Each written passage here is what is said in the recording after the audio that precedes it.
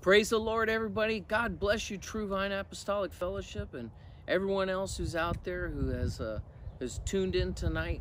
God bless you, and thank you for tuning in to Friday Night Words of Encouragement.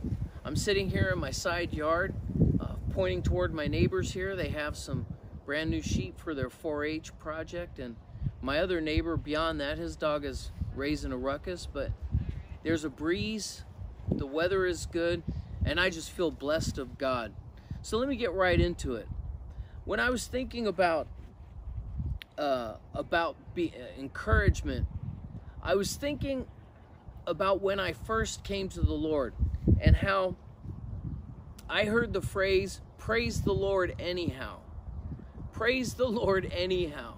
Well, I was a little cynical, and I said, what is that all about? I didn't understand it. I eventually figured it out, of course, and it means that, listen, no matter what your circumstances,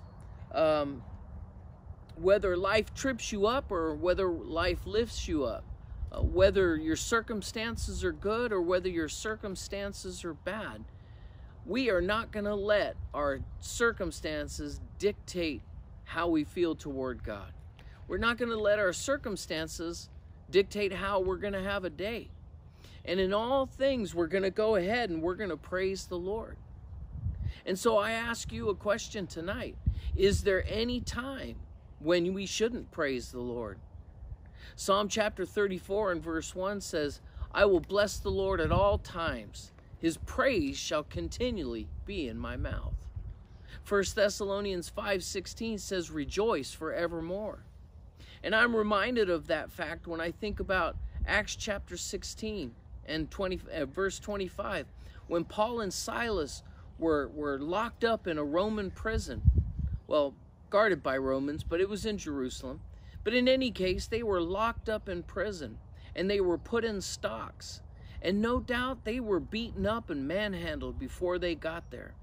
And as they came in and they were locked down, the Bible says in verse 25 that at midnight Paul and Silas prayed and sang praises unto God, and the prisoners heard them.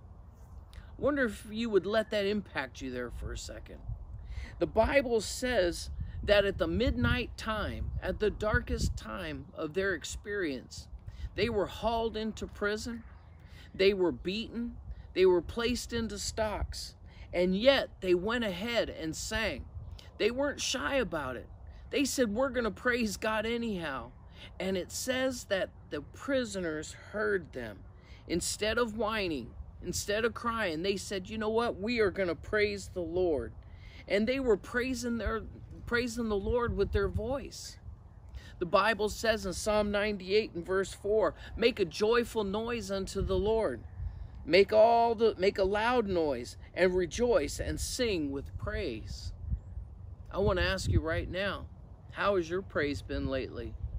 Has coronavirus gotten a hold of your tongue lately? Has the situation around it and the situation you're in, has it been dictating your mood? There was an old Southern gospel song that said, don't let the battle steal your praise. Don't let the battle steal your praise. It's amazing how little it takes to steal our praise. And so with that, how does that relate to Habakkuk chapter 3 and verse 17? Or Habakkuk as I introduced. The Bible tells us that Habakkuk was a prophet in Judah. And he'd already witnessed the northern kingdom being taken advantage of by the Chaldeans. And now the Chaldeans were going to take in the people of Judah. And he was perplexed by the situation. He couldn't understand it. And the Bible introduces in verse 1, it says, the burden of Habakkuk. And he goes on in verse 2 to say, Lord, how long is this going to go on? Hello? Anybody hearing me? How long is this going to keep on going on? When are you going to do something, Lord? And Habakkuk goes on to say in verse 3 and 4, he says, you know what? Why don't you judge your people for their sins? Because you see, the Lord was going to judge the people of Judah with the forces from Chaldea. And Habakkuk couldn't understand that. He said, why? Why would you choose a wicked nation? Why would you choose people who are more wicked than your own? Why don't you just leave it in-house? You see, you can kind of see why Habakkuk is a little bit confused in all of this. But God is up to something. When you're down to nothing, God's up to something.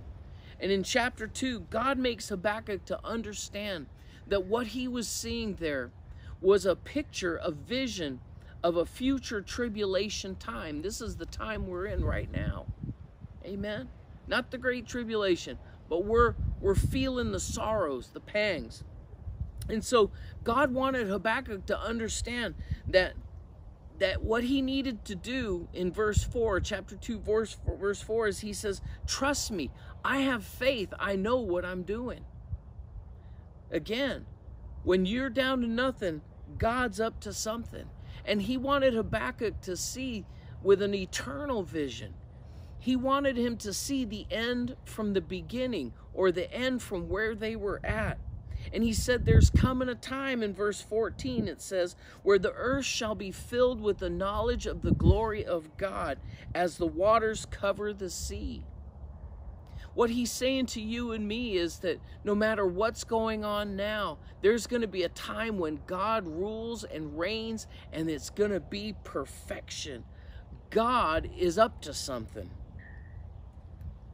He goes on to say in verse 20 that God still is on the throne. He's still in his temple.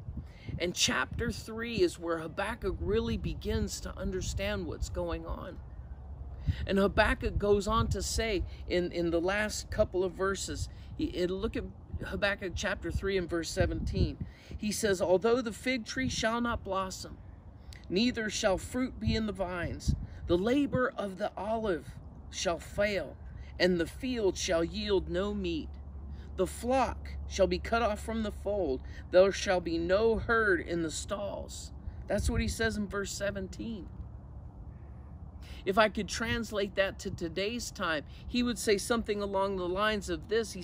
He would say, though my health is failing and I'm having trouble making ends meet, and though Wall Street is crashing and my 401k is going down, and even though my job is being threatened and there's no paper in my home, he says, verse 18, notice what he says, yet will I rejoice in the Lord.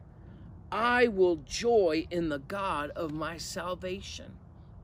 Now, we're in tough times, but Habakkuk could see that the Chaldeans were going to come in. They were going to kill and rape and pillage. He could see it. And yet he says, yet will I rejoice in the Lord. The Lord is my strength. God is my salvation. That's what we've got to have. And so I'm here to give you an encouragement today. But it's not an encouragement of lay back and just reap the fruit of God's blessing. No, what I'm telling you is that you and we need to rejoice in the face of our circumstances. We need to rejoice no matter what's going on. And notice he says 2 times in verse 18, I will. But I want you to look at verse 19. It says, the Lord God is my strength, and he will make my feet like hinds' feet, and he will make me to walk upon high places. Verse 18 has 2 I wills, but verse 19 says 3 times, God will. You've got to say I will before God will, because you've got to apprehend his promises, not understand everything, but you got to apprehend his promises even while you wait on him. And notice what he says. The word Habakkuk, the name Habakkuk, means to cling. And Habakkuk was clinging to God for 3 reasons. Number 1, he said, the Lord is my strength. The second reason, the Lord was his security. Why? He said he's going to make him like hinds' feet. In other words, a hind is a little deer-like animal, and it was known for being sure-footed. If you believe on God, God is going to make your steps sure. And then thirdly, he says, God is my success. He will make me to walk upon high places. I need to let you know tonight that God is going to make sure that you end up in a higher place. You may be in the valley right now, but the Bible says, I will look unto the Lord, unto the hills, whence cometh my help.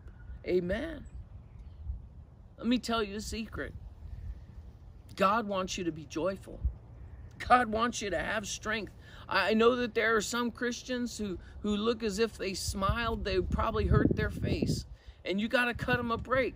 Maybe they were baptized in vinegar. I don't know. But you have to have joy, because the prisoners are out there right now waiting. The prisoners who are bound up in the things of this world, whose only hope is the things of this world, they need somebody, and that somebody is you. And I want you to remember what it says in Habakkuk 3:18.